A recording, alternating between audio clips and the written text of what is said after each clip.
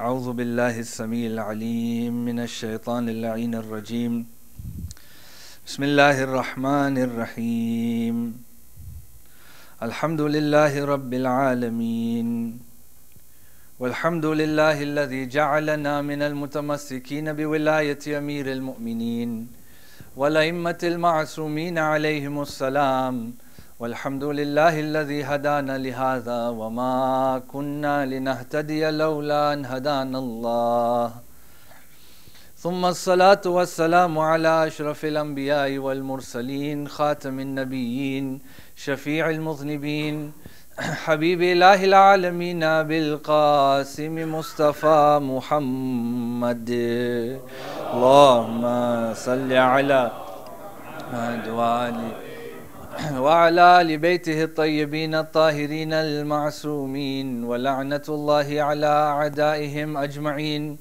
من يوم عداوتهم إلى يوم الدين أما بعد فقد قال الله عز وجل في كتابه الحكيم وهو أصدق القائلين بسم الله الرحمن الرحيم إنما يريد الله ليذهب عنكم الرجس أهل البيت ويطهركم تطهيرا اللهم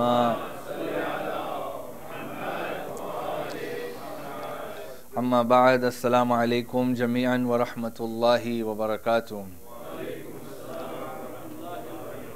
I begin in the name of Allah subhanahu wa ta'ala. There is no doubt that it's due to His kindness and generosity that we get opportunities such as these where we gather in remembrance of Him tabaraka wa ta'ala. Next we send our congratulatory messages to our 12th and living Imam, Imam al-Hujjah, ajjalallahu ta'ala farajahu sharif. Allahumma salli ala Muhammad wa ali Muhammad. And to each and every one of you as we are gathered to celebrate the Wiladat, the birth anniversary of our 11th Imam, the father of our 12th Imam, Imam Hasan al-Askari, alayhi afdalus salatu wassalam.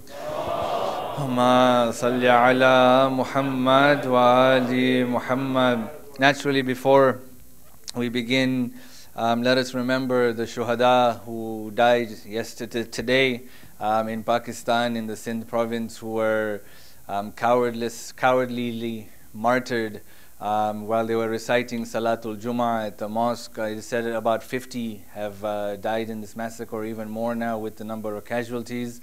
Let us remember them with the Surah Al-Fatiha.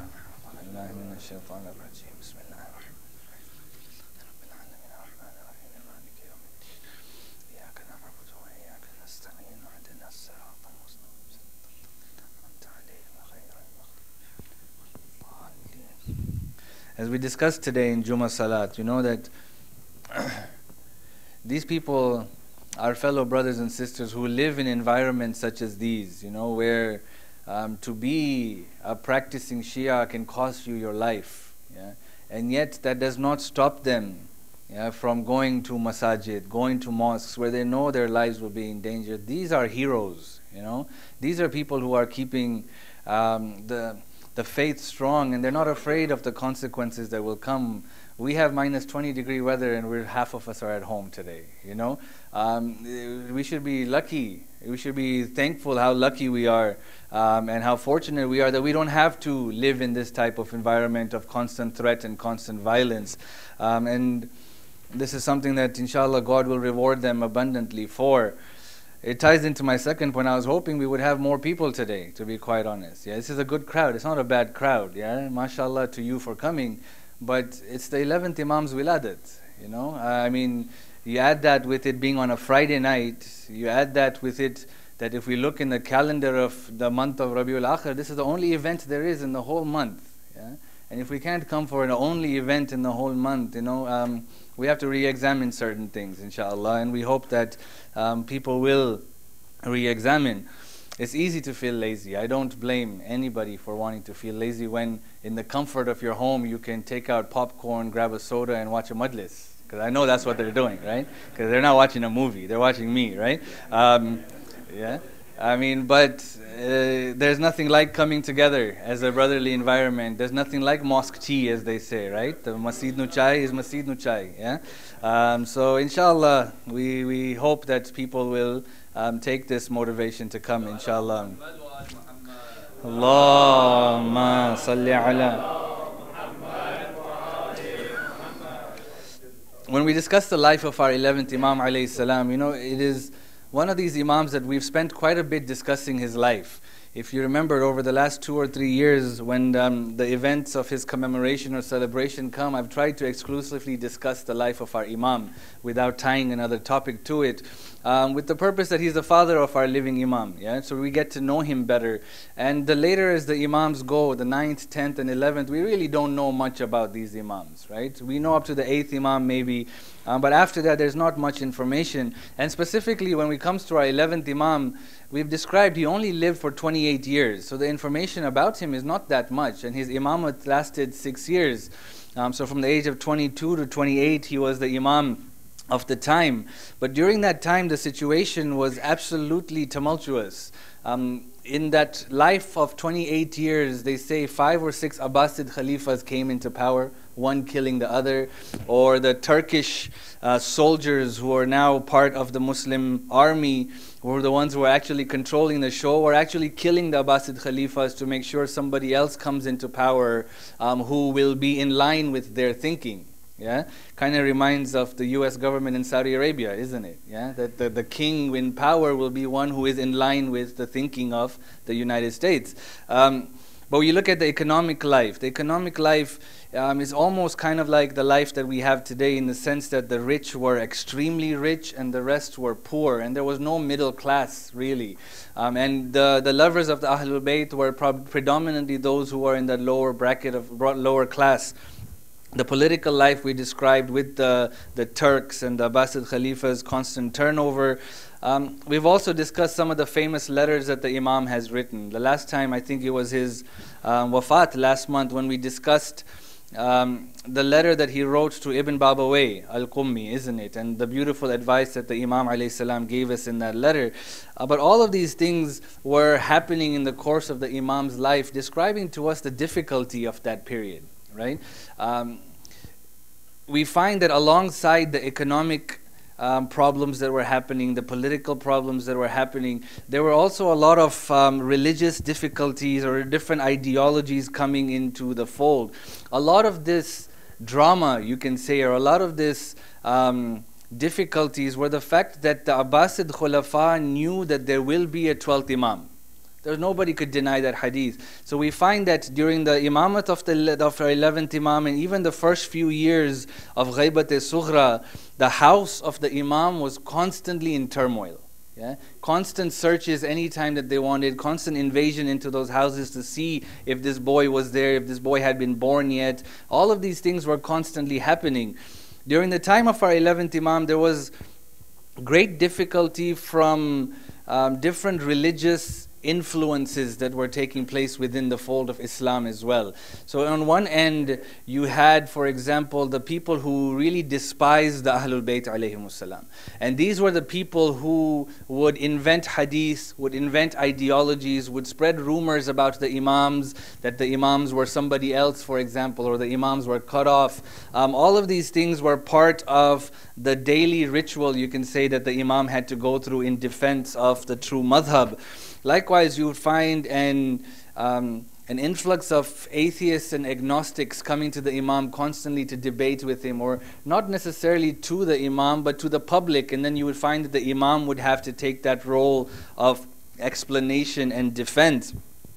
Furthermore, you found that during this time now, because the Islamic empire had spread so vast, that Christians and Christian monks had begun to come into the Abbasid government. You find some of the doctors that the Abbasid Khulafa would use were Christians, and Christian monks actually would prescribe for them remedies, spiritual remedies to cure them. And so the Imam alayhi salam had this, you can say, attack from all sides, that he had to figure out a way to defend himself. And the difficulty of all of this, if you remember, that the 6.5 years that the Imam was the Imam of the time, he spent majority of that time either in prison or house arrest. Yeah? That means the communication was very limited as well, and most of the communication would happen through letters. You do find some incidences that we'll mention right now of actual visitations, but if we want to get a good glimpse at who the Imam is, if you look at books of history, a good book in English is the book written by Baqir Qarashi Marhum. It's found on al-islam.org. He's written a book on every Imam. So you can order this. It's a 14 set book. And it comes as a nice set. But one on the 14 Masumins is each one. That's the best one we have in English. One of the best ones we have in English. And pretty in detail that he's described. There's a beautiful section within that which says the letters that was written by the Imam. So it's just letters that he wrote. He wrote to people in Qom. He wrote to people in different areas describing to him messages that he wanted passed on to his Shia. Yeah? And this is a beautiful aspect or a beautiful way we can gauge or learn to see what the Imam wanted from us. Because he wasn't given the opportunity to do the type of tabligh that the 5th and the 6th Imam alayhim as-salam were given. An example of a visitation, this is a very interesting example. It ties in with the fact that there were religious difficulties that were happening at the time of the Imam. Amongst the people who existed at that time was a person by the name of Ishaq al-Kindi. Ishaq al-Kindi, this hadith is a beautiful hadith and it's found in these books of history as well. It appears, for example, in Al-Manaqib, volume 4, page 424. I'll read it briefly in Arabic, but it's a very interesting dilemma that the Imam alayhi salam had to deal with. It says, "Anna Ishaq al-Kindi kana faylasuf al-Iraq fi zamanihi." Ishaq al-Kindi was a famous philosopher in Iraq, of his time, one of the most famous philosophers of that time. Most philosophers are problematic, because it's difficult, in the sense philosophers prefer no answers but open-ended questions, and that's what confuses the masses most of the time. So Ishaq al-Kindi was a famous philosopher of Iraq at that time.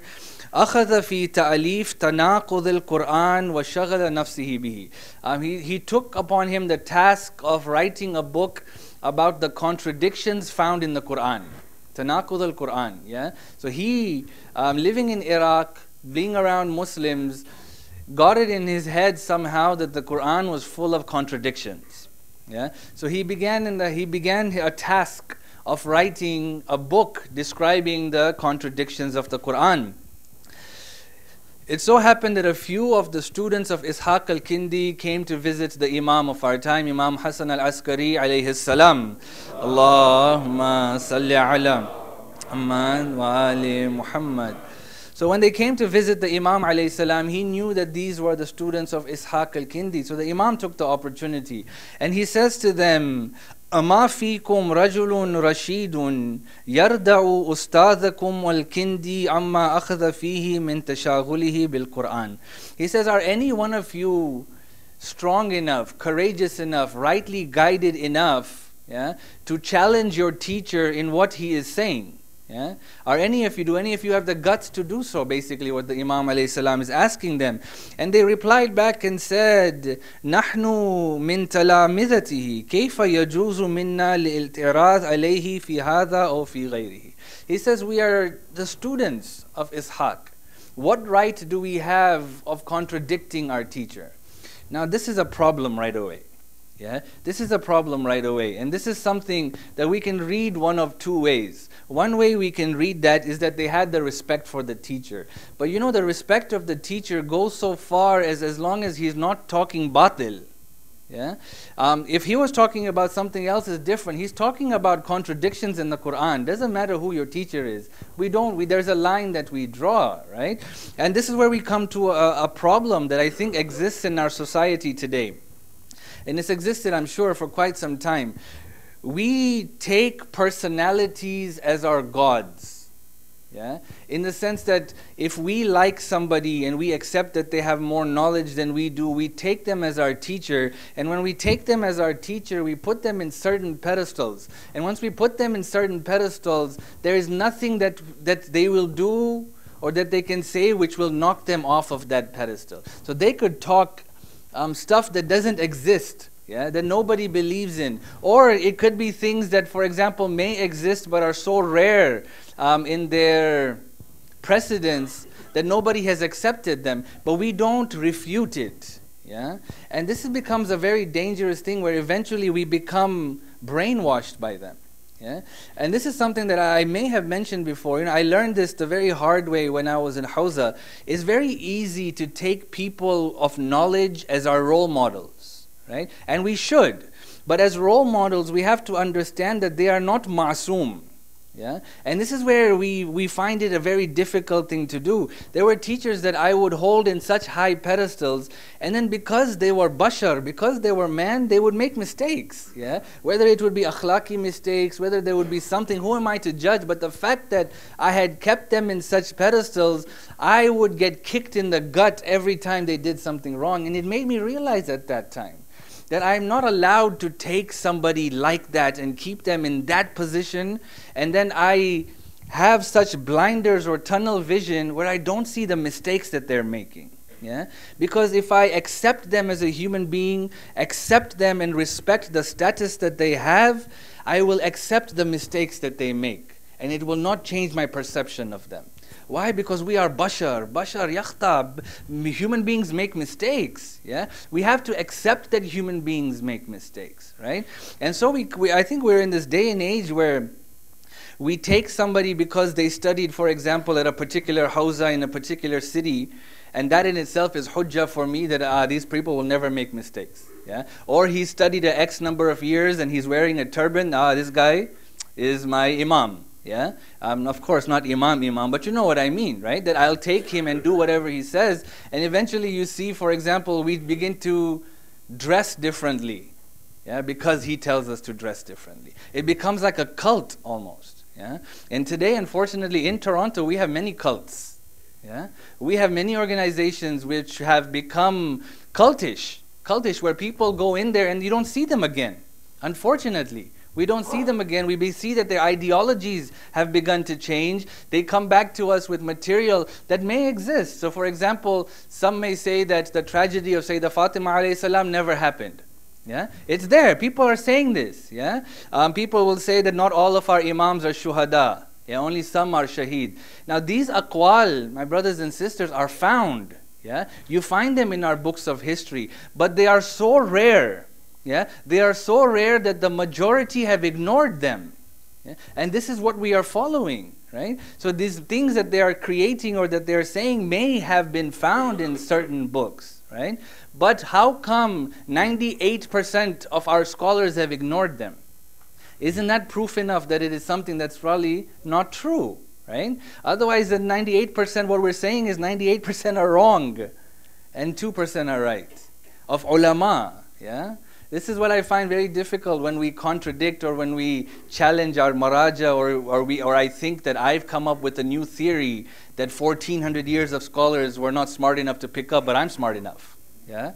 I'm the guy who got it. Yeah? And this is a mistake that we make. So we have to be very careful, and I think this is what the Imam alayhi salam here was highlighting to us. That look, don't be like these people who are blinded.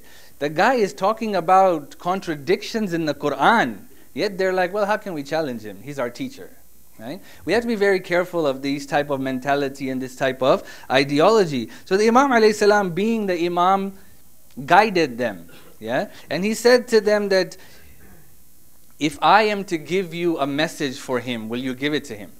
Yeah? And they said, yes, we'll give it to him. But the Imam said, I have certain conditions. The first is you don't tell it's from me. Yeah? And there's hikmah behind this. Yeah? There's hikmah behind this. Don't tell him it's from me until after the fact. Secondly, don't go from your visit to me and right away begin to challenge your teacher, because they'll know where it's come from. Yeah? He says, go back to your teacher, become comfortable with your teacher, yeah? Make him easy with you again, and then at that moment, I want you just to ask him a question.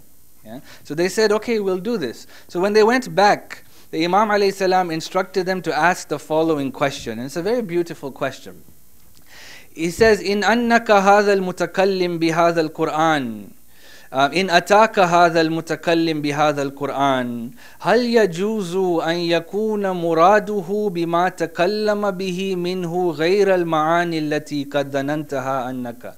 Yeah, he says that if the mutakallim of the Quran, yani Allah subhanahu wa ta'ala, or Rasulullah sallallahu alayhi wa sallam, Allahumma salli ala Muhammad wa ali Muhammad. So the Imam is saying that, ask him, is it possible that this mutakallim, the speaker of the Quran, who has brought it to you, had intended by his speech other than that what you have understood from it? Is it possible? Yes? What do you think? Yes, of course it's possible, isn't it? Yeah. In my lecture to you, yeah, you may understand one point and you may understand a point altogether different, right? It's because, why? The speaker or the hearer will understand that which comes into his ear. And this is what the Imam says. The Imam says, I guarantee you, he'll tell you, Naam, it's possible. Why? إِنَّهُ مِنَ الْجَائِزِ لِأَنَّهُ رَجُلٌ يَفْهَمُ إِذَا سَمِعَ. He says, because it is the man who is the listener who understands what he understands. Yeah? So it's definitely possible that the mutakallim of the Quran may have intended a different meaning to the Quran. So he says, if he replies you in this way, I want you to reply back to him and say, فَمَا يُدْرِيكَ لَعَلَّهُ قَدْ أَرَادَ غَيْرَ الَّذِي ذَهَبْتَ أَنْتَ إِلَيْهِ فَتَكُونُ وَاضِعًا لِغَيْرِ مَعَانِي. He says, then how do you not know that it is you who have assigned a different meaning and created contradictions in the Quran other than what Allah subhanahu wa ta'ala had intended? Yeah? You understand? Yeah? It's that you have taken a message, assumed its contradiction, assumed there are flaws in the Quran, but you have just said it is possible that he had a different meaning in mind. Yeah? This is why tafsir bil-ra'i is haram. Haram. Yeah? To read the Quran and then interpret the Quran based on my own ideology, based on my own thinking, based on my background is haram in Islam. Not, oh, don't do it. No, haram. There are traditions from the Prophet, peace and blessings be upon him and his family. He said the lowest levels, the lowest seats of hell will be by those who interpret the Quran based on their own opinions. Yeah? This is what this person was doing. Yeah? We have to be very careful. This is why we leave tafsir or tafasir to the experts. There are, when you study the ilm tafsir, there are conditions that have to be in place before we can interpret the Quran. Knowledge, background, historical knowledge, Arabic grammar knowledge, all of these knowledge to know the environment at that time, to understand the revelation of a verse, right? If I didn't know the people at that time rode camels and be like, what is God talking about? Go look at a camel. Obviously, I'll reinterpret the Quran in a different manner, won't I? Right? So when it said that students addressed him in this manner, he stopped. Yeah, Ishaq al-Kindi stopped, and he says, "Who told you this? Yeah, who told you this?" They said, "No, we got it." They're like, "No, no, no. I know you. You could not have come up with this. Tell me, where did you get this?" To which they replied, "From the house of Imam Hasan al-Askari alayhi salam." Allahumma salli ala Muhammad wa ali Muhammad. So he replies back and he says, وَمَا كَانَ لِيَخْرُجُ مِثْلَ هَذَا إِلَّا مِنْ ذَلِكَ الْبَيْتِ. Yeah? He says, now you have spoken the truth, for this type of knowledge can only come from that particular house. Yeah?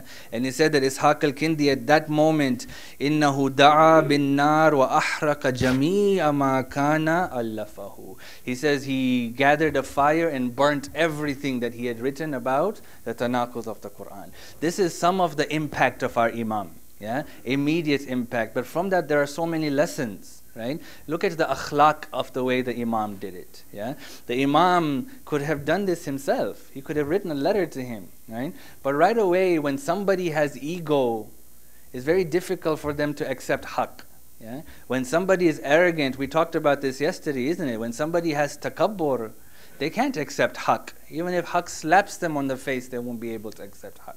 Yeah? So the Imam alayhi salam had to soften the blow. Right? Remember we talked about this, I think. My teacher told me this. He says if you want to reprimand somebody, you can't just go around slapping people. Yeah? You can't. But what you do is you rub them gently on the back. Yeah? Rub them gently and then slap them once. Yeah? But then you rub them again right away, so they don't realize they've been slapped. Yeah? And then you rub again gently, and then you slap again. Yeah? And then you rub again. This is the way you influence people.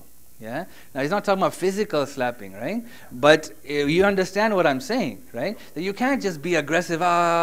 Nobody's going to accept that. but you have to do it in a manner that's going to be acceptable by them. Sallu ala Muhammad wa ali Muhammad. Salli ala Muhammad wa ali Muhammad. Ya Ali. Allahumma salli ala Muhammad wa ali Muhammad. I want to spend the rest of the time that we have discussing a few hadith of the Imam. It's just a potpourri of hadith, to be quite honest, because when I was reading the text or trying to prepare this lecture, the Imam, like every other Imam, has profound hadith, profound hadith which will shape our lives up. So there's no particular topic, it's just the words of our Imam, and let us enjoy them and let us maybe take something from them. One of the things that our Imam alayhi salam emphasized was the importance of living in a state of equilibrium or balance, or what is known in Arabic as i'tidal. To live. Remember, in the ilm of akhlaq, when we talked about this in the first year that I was here, we talked about jihadun nafs. When we talk about ilm al-akhlaq, there are certain things that have been described to us that we've been created with. We've been created with the power of desire. We've been created with the power of intellect. We've been created the power of anger, isn't it? And then, of course, there's a power of imagination as well. With all of these powers, we can either go to two different extremes, ifrat and tafrit. If we go to either extremes, we have gone away from the state of balance. Right? The aim is that we bring back our emotions, we bring back our desires, and bring it back to the center so that we are in a state of balance. And it is this balance that will get us closer to Allah subhanahu wa ta'ala. And the Imam describes this very beautifully in this hadith. He says, لِلسَّخَا مِقْدَارًا فَإِنْ زَادَ عَلَيْهِ فَهُوَ صَرَفٌ. He says generosity has a limit. And when you cross the limit of generosity, you do israf. You begin to waste, the Imam says. Right? So this is very profound. How much do I, again, there's no, I wish I could say you 50, you 100. No, it's nothing like that. You judge for yourself, right? That where is it where now I am being wasteful with what I am doing? It may depend on my bank balance. If my bank balance is large, yes, I'm expected to give more, right? But depending on myself, where I am, I cannot become too extreme in my giving. Remember, Allah subhanahu wa ta'ala says in the Quran, do not stretch your hand all the way nor close it to your necks, but stretch it in a way where you are not doing injustice to anybody. Now I paraphrase, God didn't say it like that, but the Imam alayhi salam here describes the state of balance that is required in the lives of human beings. And he continues and he says, وَلِلْحَزْمِ مِقْدَارًا فَإِنْ زَادَ عَلَيْهِ فَهُوَ جُبٌ. He says that caution has a limit, and when you cross that, you become a coward. There are people who don't want to take chances. People who say, no, let's just wait. Let's just be careful. Let's just not do this. Let's not make waves. There are times when that's the right thing to do. But there are times when because of that, you will be looked at as a coward by Allah subhanahu wa ta'ala for not standing up and doing what is right. And then he continues, he says, وَلِلْإِقْتِصَادِ مِقْدَارًا فَإِنْ زَادَ عَلَيْهِ فَهُوَ بَخِيلٌ. And he says that thriftiness has a balance. Has a limit, and when you cross that limit, you become a miser. So it's not on one end where you give so much where you become wasteful, but on the other hand, if you don't give, you're considered to be a miser. You're considered to be one who is bakhil. فَإِنْ زَادَ عَلَيْهِ. And then the last one is وَلِلشُّجَاعَ مِقْدَارًا فَإِنْ زَادَ عَلَيْهِ فَهُوَ تَهَوُّرٌ. And he says that courage has a limit, and when it is crossed, you become foolhardy. That means you're one who rushes into mistakes all the time. This beautifully describes to us, he just described 4 things here, right?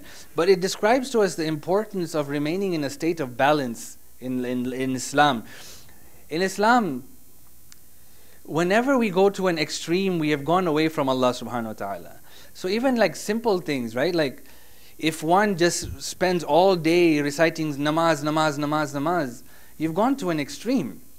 Because you're neglecting the responsibilities of your family, you're neglecting the economic responsibilities that are on you, Yeah, you're neglecting probably many other things. Likewise, if you fast all day, every day, and spend all night praying, you're definitely neglecting your family. You're definitely neglecting your other responsibilities. There's a balance that is expected, and this is why, for those who are fasting mustahab fast, it is more mustahab to break that fast when somebody invites you for a meal.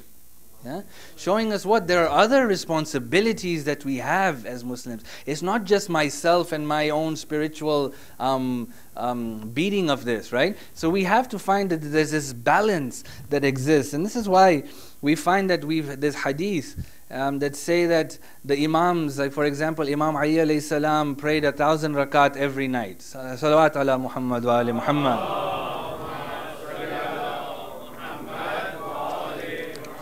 I'm not denying those hadith, yeah? But by time, let's look at time, right? When we pray 100 rakat here, how long does it take us? 3 hours. Yeah, 3 hours maybe, yeah? But let's just say an hour and a half. I've done it in an hour and a half, yeah? Not to say I'm fast or anything, but I've done it in an hour. It was a little fast. Hour and a half for 100. Now you multiply that by 10. How many is that? 15 hours. If the Imam was in Salah for 15 hours, yeah, when did he govern? Yeah? When did he go out and feed the needy every night? Yeah? When did he go play with orphans? Yeah? When did he go console widows? Yeah? This 1,000 hadith, I'm not saying it's a wrong hadith. He may have done it once a week, Allahu Alam, yeah? But my point here is it could be describing to us something in a different realm. Like giving sadaqah is worth 1,000 rakats in the eyes of Allah subhanahu wa ta'ala. Yeah? Taking care of my family is worth 1,000 rakat in the eyes of Allah subhanahu wa ta'ala. Because we have to look at these things, right? Intellectually, same thing when we look at Karbala. Imam Hazrat Abbas or Hazrat Ali Akbar killed 50,000. Hazrat Ali Akbar killed 500. Look at the time, yeah? We have to be realistic with what we are saying and how we explain these narrations that we have, right? Because time-wise, none of these things make sense then. So I'm not trying to like debunk or defunk these things, but we have to look at it from a very intellectual point of view and try to understand what's important. Societal care is more important than salah and siyam, for sure. Yeah, for sure. Because this is what we have been put on earth for. We have been put on earth as the khulafa of Allah subhanahu wa ta'ala, to look after the affairs of Allah's creation. Yeah? Not just my own namaz, not just my own salah. So we find that this balance, this i'tidal, is what is expected of us from every aspect of life. It was beautifully described by the Imam alayhi salam. In another fascinating hadith, yeah, the Imam alayhi salam instructs us on that which is more important than life and death. This is a very beautiful hadith. I had to read it a few times and ponder quite a bit over it. He says, خَيْرٌ مِنَ الْحَيَاةِ إِذَا فَقَدْتَهُ أَبْغَضْتَ الْحَيَاةِ. Yeah? وَشَرٌ مِنَ الْمَوْتِ مَا إِذَا نَزَلَ بِكَ أَحْبَبْتَ الْمَوْتِ. He says, better than life is that which if you lose, it would cause you to hate life. Yeah? Beautiful. Yeah? Better than life, more important than life, is that which if I lose, I would hate to live life. Yeah? And worse than death is that which if it were to befall you, it would make you wish for death. Subhanallah. Yeah? Subhanallah. What does that mean? Oh, it means so many things. Yeah? It means so many things. I don't know, I have so many hadiths. I think I'm just going to tell you guys these hadiths and you guys ponder over it, inshallah, yeah? But I'll read this again. This is a profound hadith, yeah? One of the most profound hadiths I've come across. Better than life is that which if you lose, yeah, it will cause you to hate life. Yeah? I think this will tell us what's important to us. If I lose a job, people will say, oh, I can't live this life. People break up with their girlfriends. Oh, I can't live this life. Yeah, this is more important to them than their lives. Yeah, but for us, it's what? Yeah, religion. Yeah, our deen. My brothers and sisters, if we lose our deen, this life is worthless. Worthless. Yeah. Ahsantum. Yeah. Remember this hadith of this man who comes to our Imam and says, "I am poor." Yeah. He says, "I have nothing, Imam." So the Imam says, "Here, I have 2 bags of gold, sell me your religion and I give this to you. He says, no, I would never do that. So the Imam is saying, you are so rich, you don't want 2 bags of gold. What are you complaining about? Yeah? What are you complaining about? If we lose our religion, it would make us hate life. Yeah? This is what is expected of us anyways, right? And worse than death. What's worse than death? That if it were to befall me, I would look forward to death. Yeah? What do you think that is? Huh? Ma'asiyah?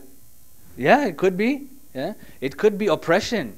Yeah? Hopelessness. It could be poverty. Yeah? Poverty is mautul akbar, as Imam says. Yeah? It could be different types of bala that could befall me. So what the Imam alayhi salam here is saying is that look at your life. Yeah? Gauge where you at. Make sure you have your priorities on straight so that you don't mess up at the end of the day. I'll end with this hadith. Yeah? There's so much more. The Imam, it's amazing. Yeah? It's amazing that 28 years is all he lived. Yeah? And this is what the athar, this is what is left for us. This wealth of knowledge, yeah, coming from our Imam. I'll end with this hadith, and I think this hadith is beautiful. The reason this hadith is beautiful is because it simplifies life. Okay? He says, I'll read it in Arabic because that's the language they spoke it in. Awra'un nas man waqafa inda shubha, a'budun nas man aqama ala al-fara'id, azhadun nas man taraka al-haram. Yeah? He's describing characteristics which are highly praised in Islam. Like he's describing who is awra, who's the most pious. Yeah? He's describing who's a'bad, the best of worshippers. He's describing azhad, the ones who are most zahid, the ones who are most detached from dunya. Yeah? He says the most pious are those who don't approach suspicious matters. Yeah? Who go away from suspicious matters. The best worshippers are those who perform their wajibat. Yeah? The most zahid, the most ascetic people are those who avoid haram. That's it. Yeah? Look at how easy life is. Yeah? There's no glitz or glamour, or you have to do this and you have to do that and you have to study irfan and you have to do, you have to believe in this and nothing. Nothing. Yeah? You have to do that which is expected of you. Do the wajibat, you'll be considered to be the best worshipper in the eyes of Allah subhanahu wa ta'ala. Yeah? You avoid the haram, you'll be considered to be the most zahid in the eyes of Allah subhanahu wa ta'ala. And to add an extra step, you don't approach that which is suspicious, yeah, which is doubtful. So you don't go to doubtful restaurants. Yeah? Like people come and ask me all the time, Maulana, is this restaurant halal? I say, brother, we live in Brampton and Mississauga. Yeah? There is no need to go to doubtful restaurants in Brampton and Mississauga. Yeah? You can trip on a certified halal restaurant in Brampton and Mississauga and fall into it. Why go to something doubtful? Yeah? Why go to a place where it's doubtful? Why music? Same thing. Maulana, is this allowed? Maulana, is this music allowed? Why go into doubtful things, man? You can live life without music. Yeah? Even suspicious music. Like, I don't want to mention names, I don't want to be a killjoy on a kushali. But you know what I mean, yeah? Avoid all music. All music, whether they are singing halal songs, they are singing about the Prophet, they're singing about Imam Ali, doesn't matter. Yeah? What if it's not allowed in the eyes of Allah subhanahu wa ta'ala? What if? Just what if? Yeah? Why take a chance? The most pious, this is where piety comes in, are those who don't approach suspicious matters. They don't approach it. Yeah? And this, I think, highlights for us the simplicity of what is expected of us. And again, there's so much more. Alhamdulillah, I have material for next time, inshallah. We pray to Allah subhanahu wa ta'ala that He hastens the return of our living Imam. We pray to Allah subhanahu wa ta'ala that for those who are going through difficulty, that He end their difficulty. For those who have asked us to remember them in our prayers, Ya Allah, please accept their hajat. And lastly, we pray to Allah subhanahu wa ta'ala that peace and security are returned to the lands of Samarra so that we can go visit, insha'Allah. Wa akhiru da'wan and alhamdulillahi rabbil alameen.